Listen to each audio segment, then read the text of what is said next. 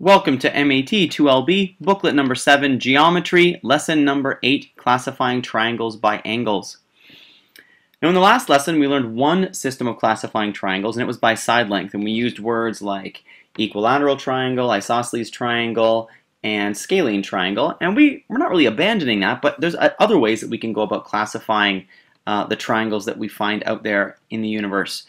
And a second way of classifying them is by angle.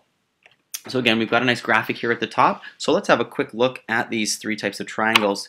The first way, or the first type of triangle that we're going to determine by looking at its angles is the inclusion of a little 90-degree right angle in our triangle. And if our triangle has a 90-degree angle in it, we call it a right angle triangle. And so if our triangle has one angle equal to 90 degrees, that's what we call it. So 90 degrees is sort of going to be our benchmark here. If it has one that's equal to 90, we're going to call it a right angle triangle. The other two types of triangles are going to either have all of their angles less than 90 or one angle that's actually bigger than 90. So let's have a look at the next triangle down the line. You'll notice that here we have what they call an acute triangle. And you'll notice that acute triangles have all three of its angles are less than 90. So it has, if we were to write this down, an acute angle triangle will have three angles less than 90. So all the interior angles will be less than 90 degrees, each one individually.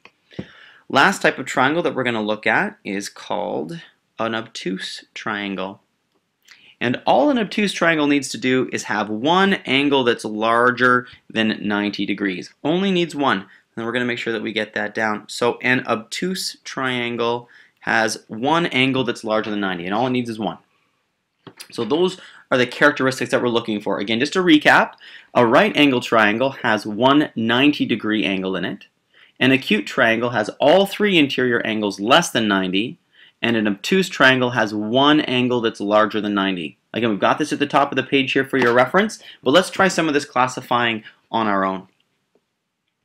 All right, so if we look at triangle number, in example 1, if we look at triangle A, again, we're going to try to classify this by angles. So before we start, I just want to draw quickly a 90-degree angle basically looks like, oops, I'll do that with a pencil. A 90-degree angle basically looks like the corner of a square, and that's going to be sort of our guide here. So when we're talking about different angles, if they're larger or wider than the square, that's going to be bigger than 90, and if they're sort of smaller than the corner of a square, those are what we're going to call less than 90. So if we keep this little piece here with us, and we're going to look at each of these angles, so this angle here, that's going to be less than 90. You see how it looks like it's smaller than a square, the corner of a square. This angle over here also looks like it's going to be thinner than the regular corner of a square, or sort of flatter. So that's also going to be less than 90. So I'm going to write that down just so I remember. These here are going to be less than 90 degrees and less than 90 degrees. Now this last corner, this is the one that's going to maybe be a little bit different, because if you look at this, you'll notice that it's actually going to be larger than 90 degrees. Again, if you were drawing a regular 90, it would probably look something like this, but you'll see how it's wider. This side here has moved out, so this is sort of a wider angle now. So what we've actually got here is an obtuse triangle, because this one angle is larger than 90 degrees. So that's the word I want us to use, is obtuse. That's how we identify that particular triangle. All right, let's have a look at example B. And again, I'm going to drag this little sort of right angle over here with me so we can make some comparisons. So again, let's look at these angles here. This angle, definitely going to be less than 90. This angle over here is going to be less than 90. And this angle here, also less than 90. So when all three angles are less than 90, we call that an acute triangle. Let's drag this guy over here, and we'll have a look at this triangle in C. Here we go. So let's start at the beginning. This angle here is going to be less than 90, and this angle over here will be less than 90. So far we're looking like an acute triangle.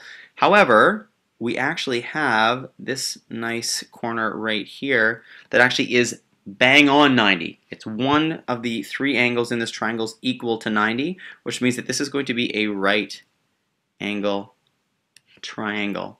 So I'm going to zoom out here. Again, we're looking at the three triangles that we've already tackled. One has been obtuse, one has been acute, and one has been right. So if you're looking for characteristics, one of the most straightforward ways to approach this is to look for that 90-degree little box they put in the corner here. And again, I'll just highlight that real quick. Anytime you see this little 90-degree corner in a triangle, you know it's going to be a right angle triangle. So right off the bat, before you do any other evaluating of the angles, you can just write down right off the bat it's going to be a right angle triangle. Otherwise, one of those angles may be larger than 90. If it is, it's going to be obtuse, and if it isn't, it's going to be acute. So what I'd like you to do here is hit the pause on the video, and I want you guys to try D here on your own, and when you're done, you have an answer, come on back, we'll see how you did.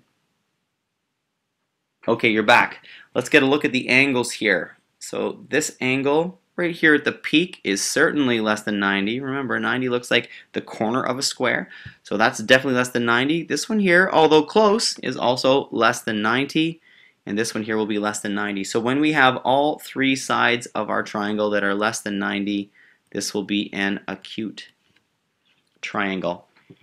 Which brings us to the end of lesson number 8 and the end of unit number 7. So at this point you can head off and try to work on the worksheet.